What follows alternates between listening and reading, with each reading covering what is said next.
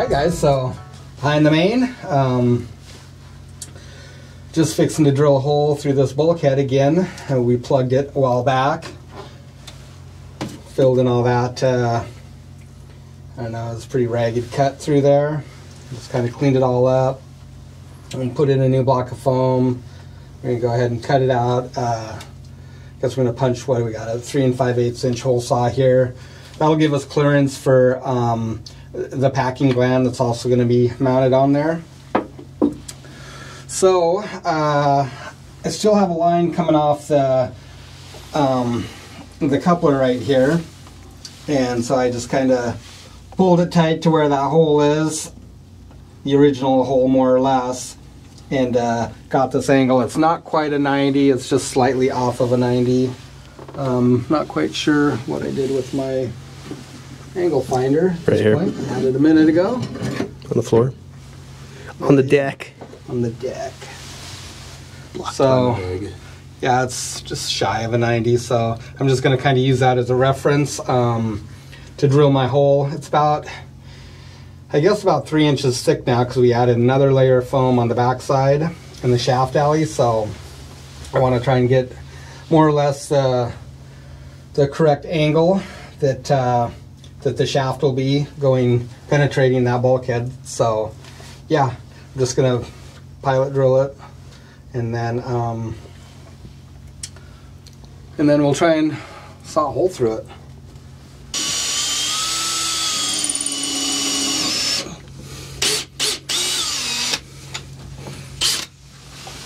Step one,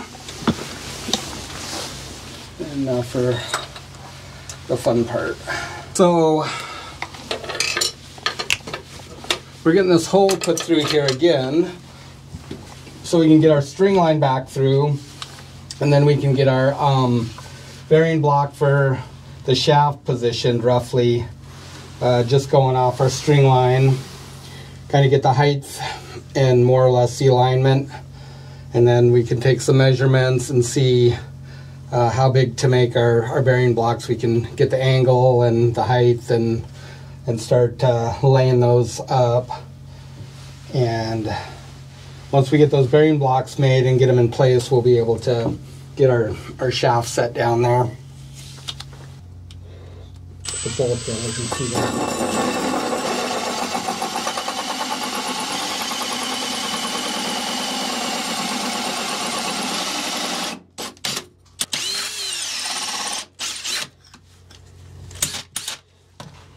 All right, we'll bust out that first chunk.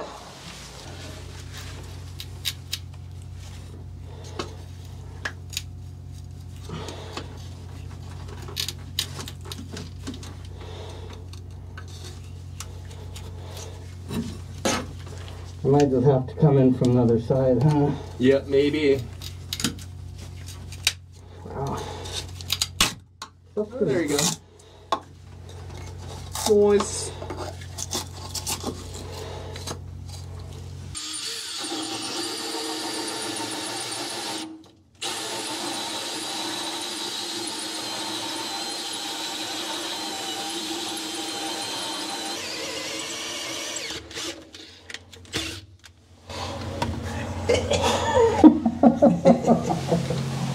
Oh boy. Okay. Needless to say, where it tabs in, it turned into some pretty thick glass.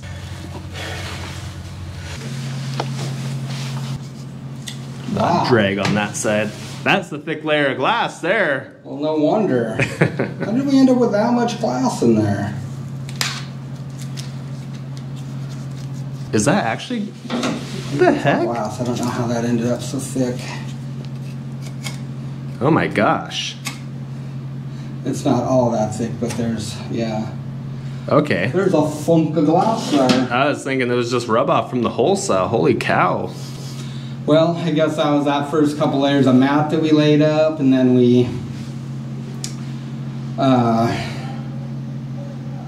put that plug in there with a layer of glass on it, which is about 1/4. And then we tabbed in the stringers and leveled it. It all added up, huh? Yeah. Well, let's see if I can fish that line through.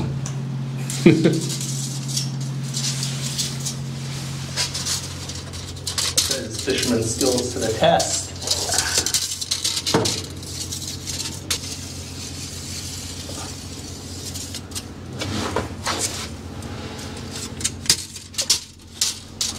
Oh man, he's pro. Yeah, let's go pro. Okay, well, we'll see how this looks, I guess. We needed this line back in here so that we can determine where this bearing's gonna go. I guess we figured it was gonna go, I don't know, I guess we didn't figure that yet. I think we figured right where it was, right in the middle of our shaft alley cover, what will be the shaft alley cover. Right. Because there's going to be a brace here, there's going to be a brace here. So we can lay a couple of those down and then we'll see. Yep. And we'll position that. And of course that's why we need the string line, is so that we can get the heights correct for it. So we'll just go ahead and grab that.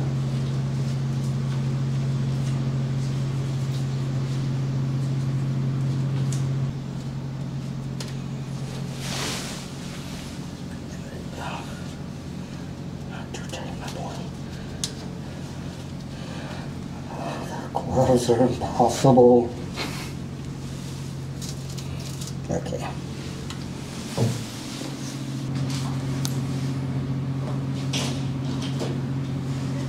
But the important thing is that the line comes through, and now we can take our bearing, and once we determine exactly where it's going to be, we can just bring it in here and just kind of eyeball it and get a approximate height of our bearing blocks.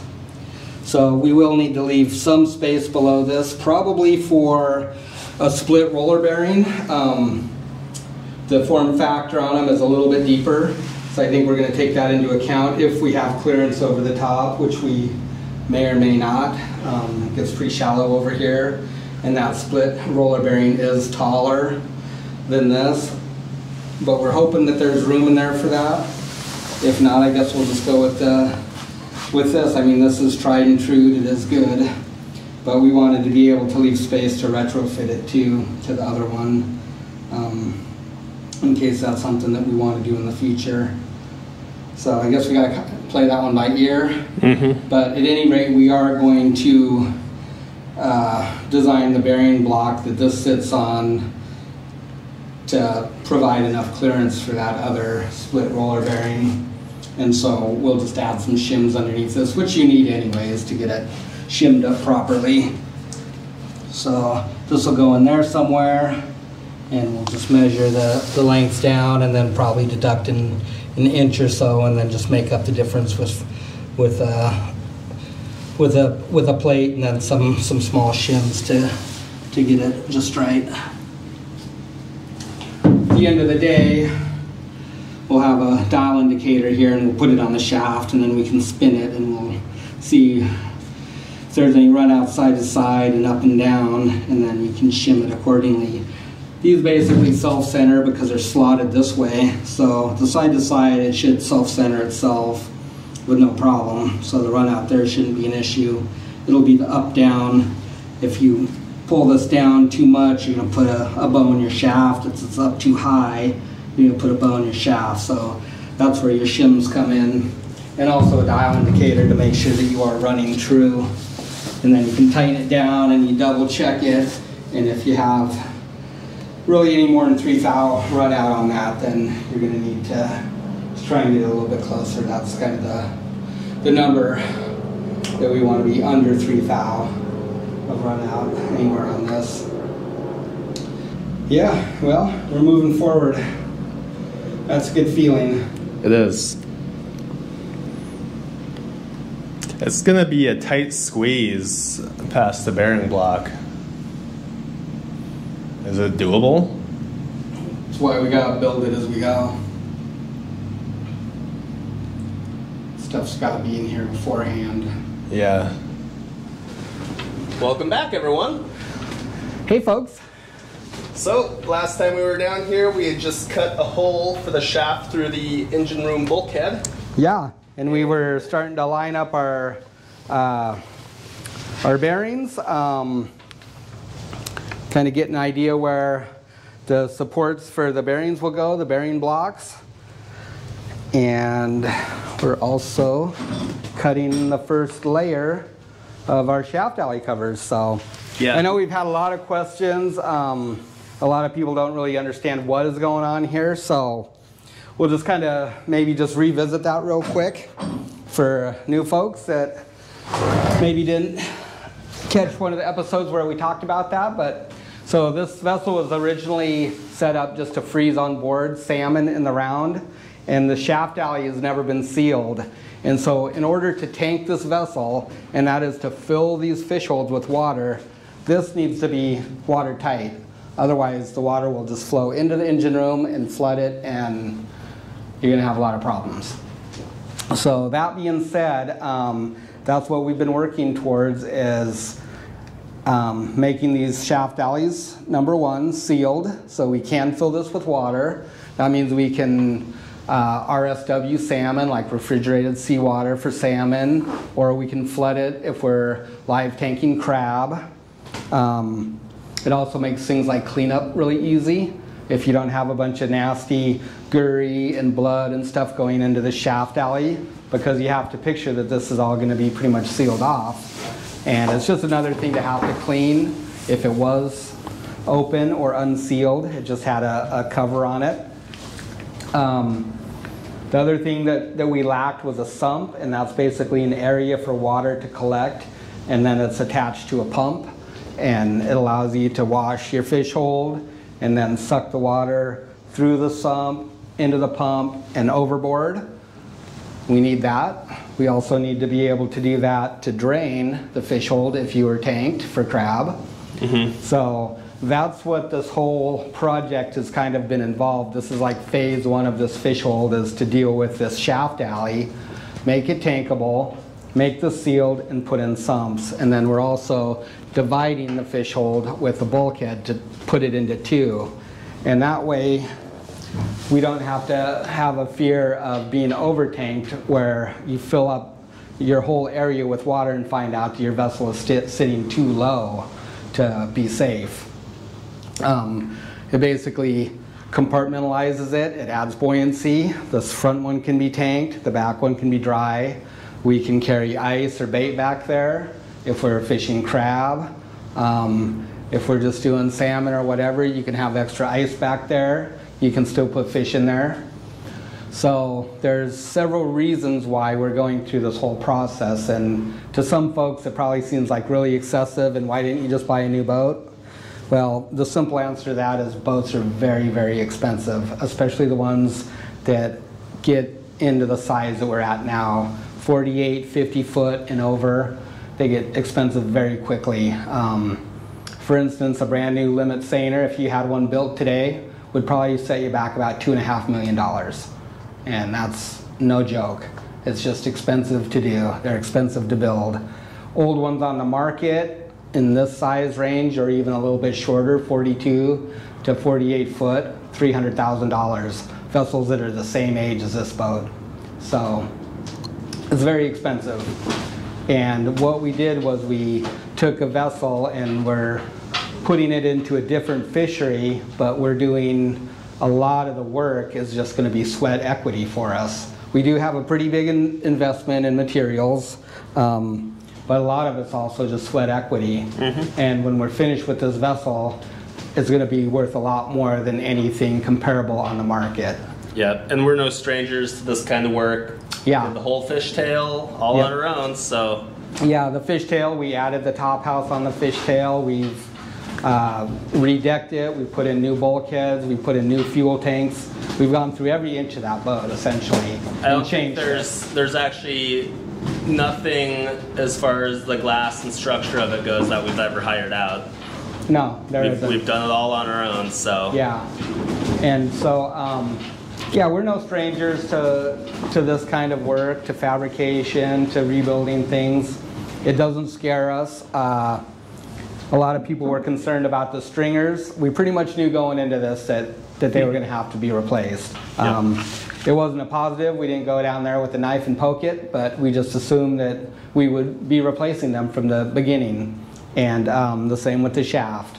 The good thing about that is that we know what's in the bottom of this boat.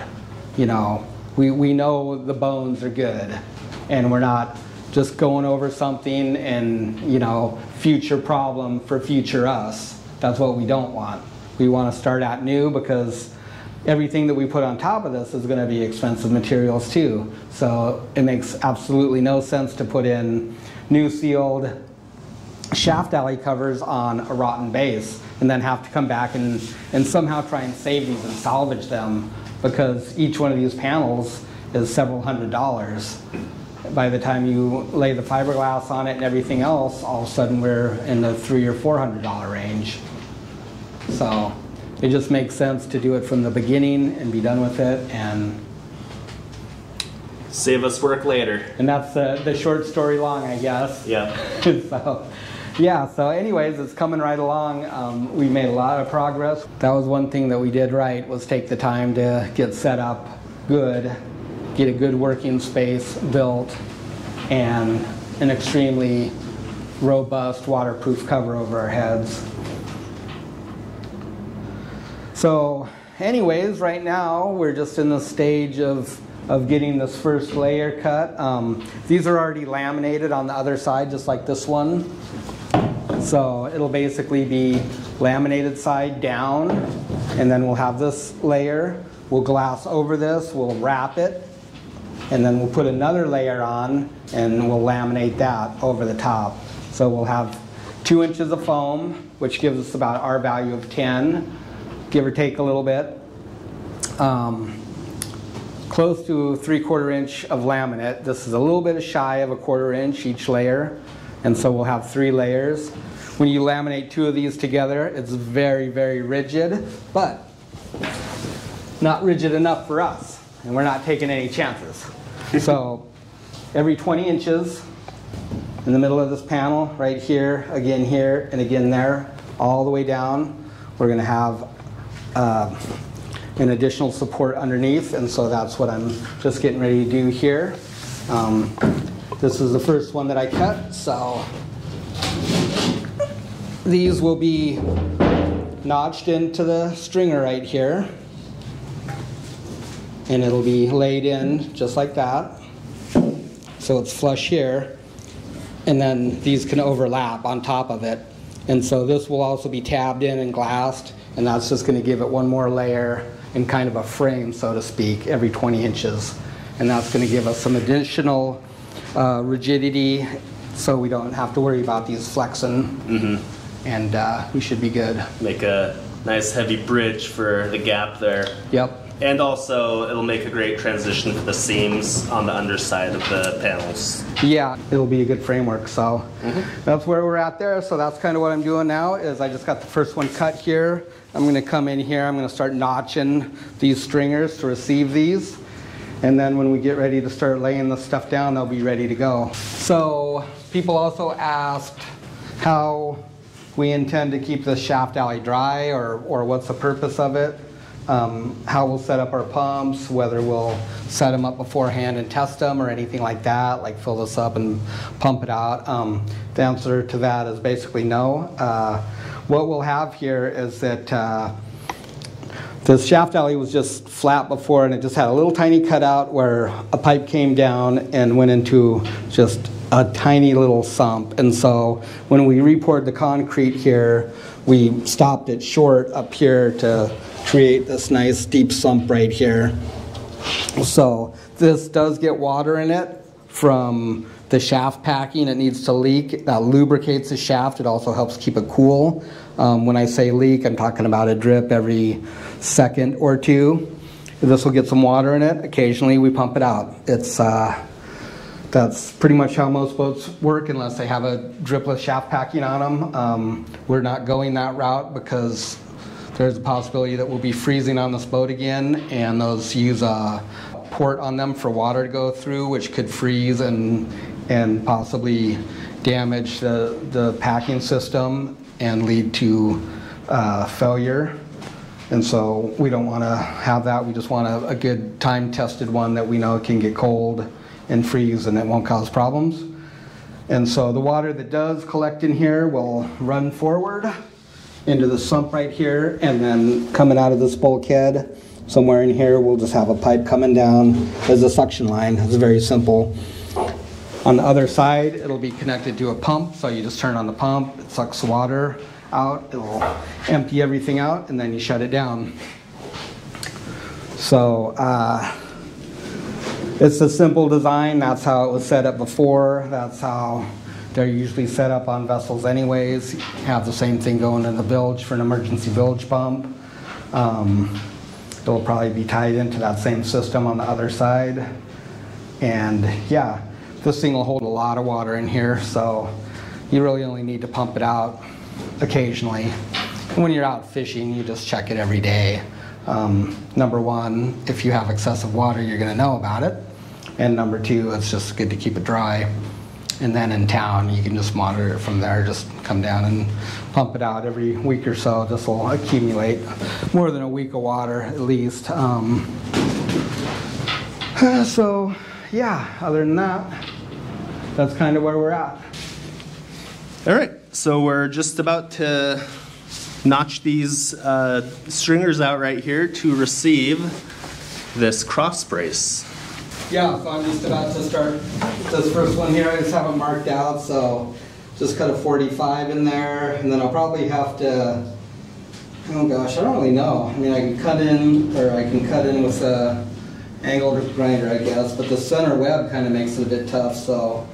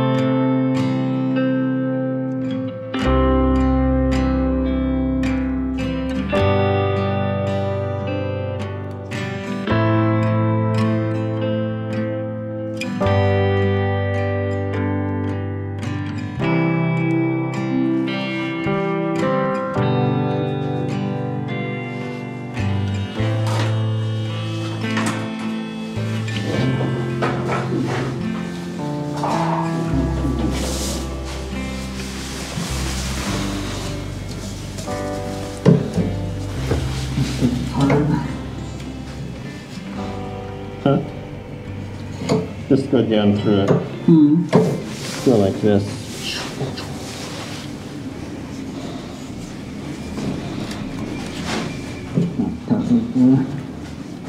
This little bit tab, I can overcut it a bit.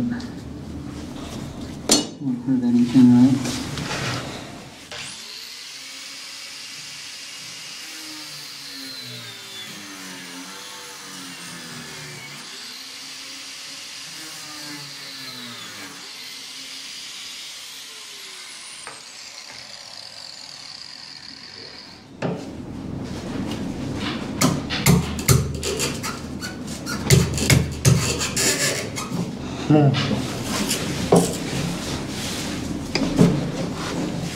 Well, it got really windy out, huh? Yeah.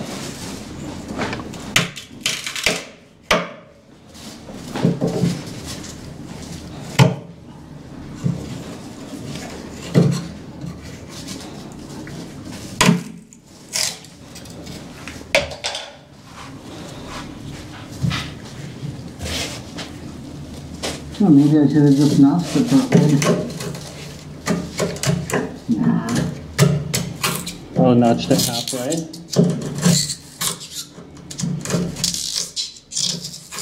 Oh, you could. On next ones. I I could leave this outside skin.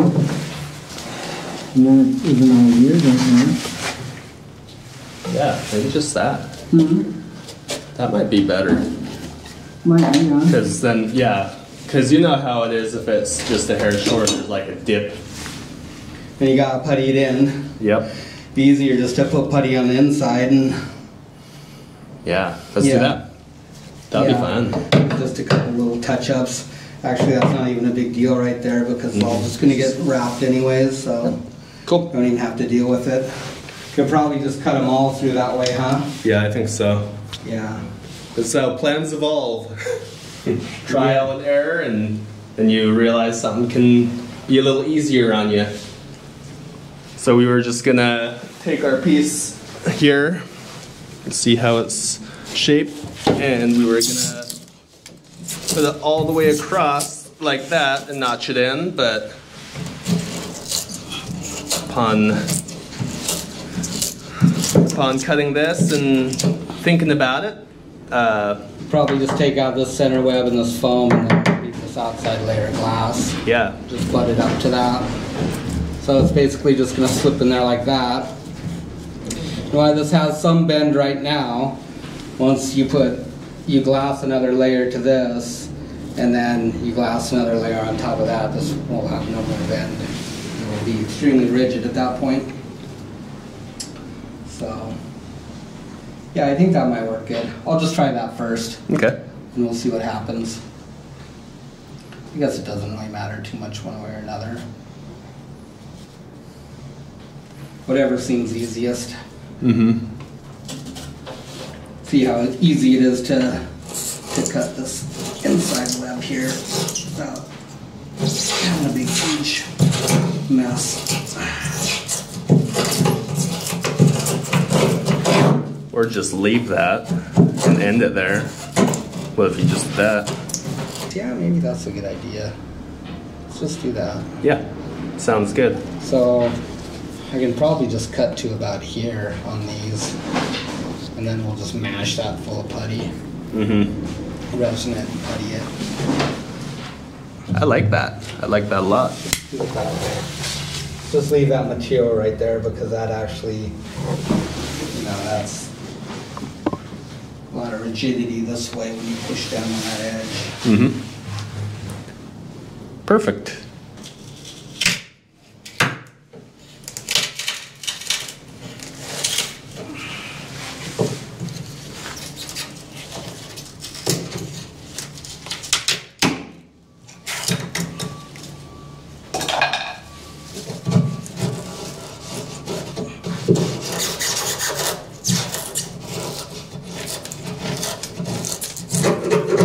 Stuff sticks pretty good, huh? Yeah, it does.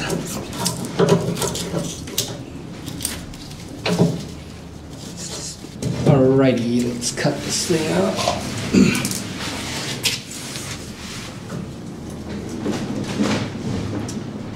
4/8. Let's go about 24 1/16 on it.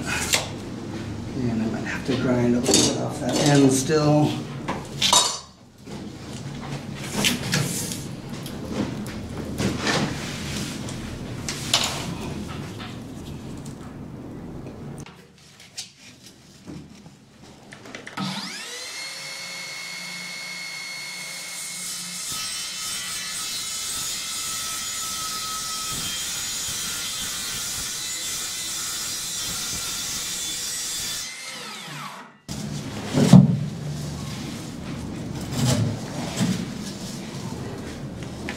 Look at that. That'll tighten right up. Take that out of the grinder now.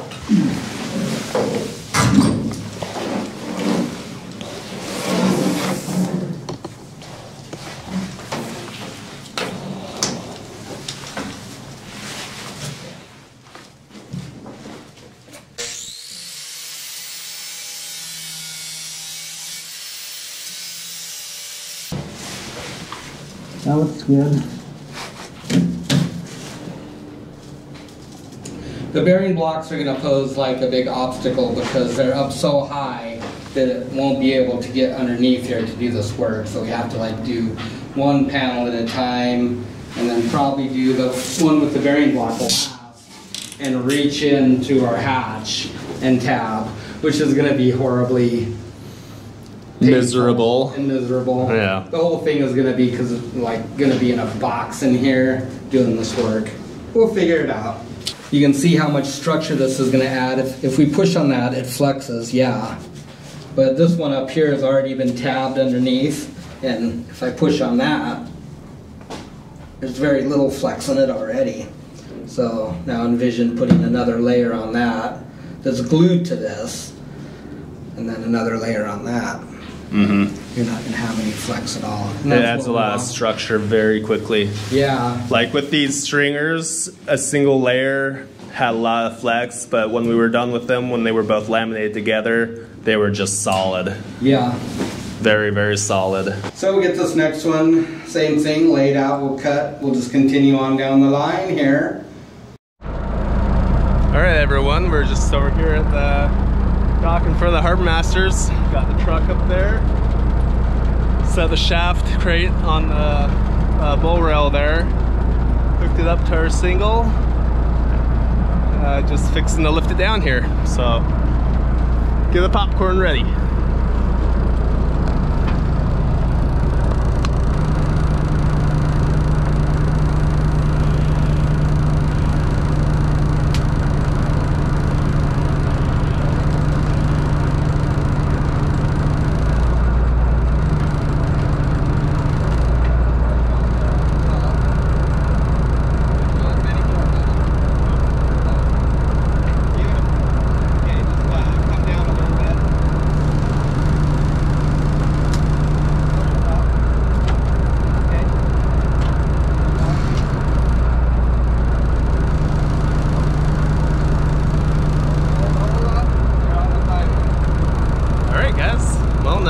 Fireworks this time, but pretty smoothly.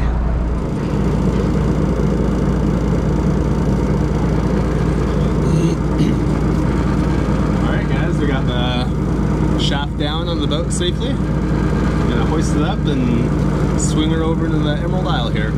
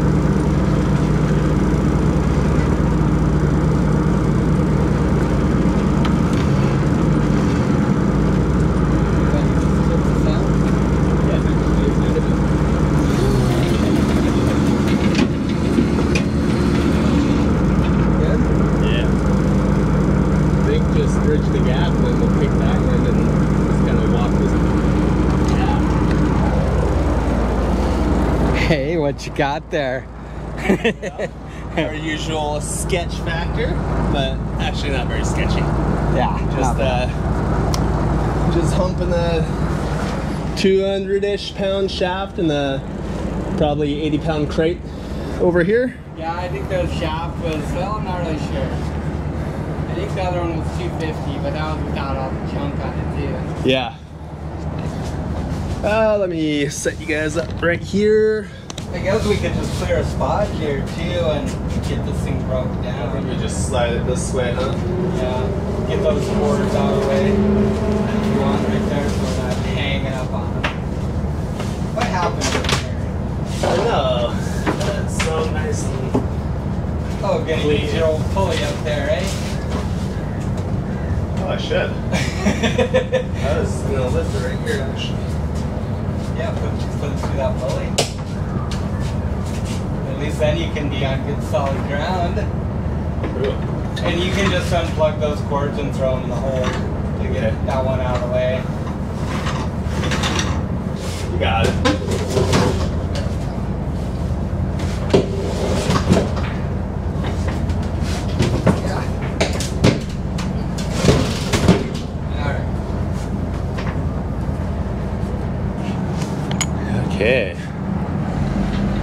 shaft to join its counterpart right there. I think we'll put it right over here, uncrate this thing so we don't have the crate kicking around again, and also take a look at it too. Okay, so we'll just take it and walk it this way. Is that our plan? This way here, I think. Nice. Center down there. So I'm just gonna like rotate here, huh?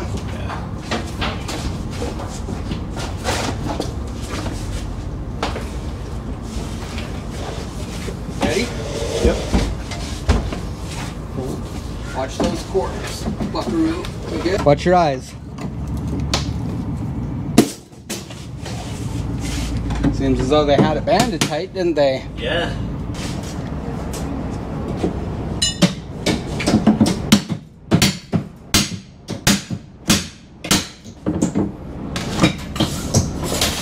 Always flatten your nail.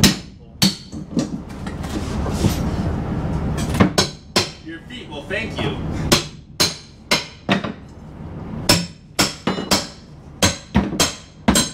There's like a million staples in it. They were not shy right there. Whoa, there it is. Ta-da! Uh-huh. I see the taper.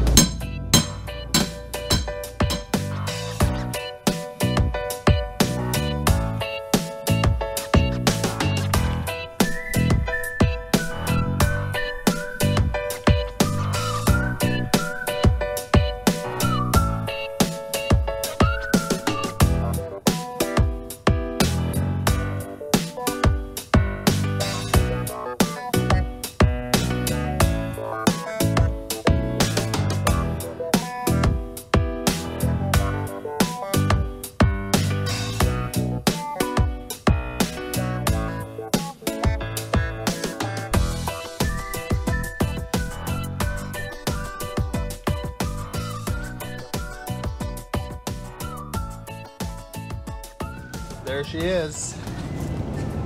Tail shaft. That'll be pretty nice to have.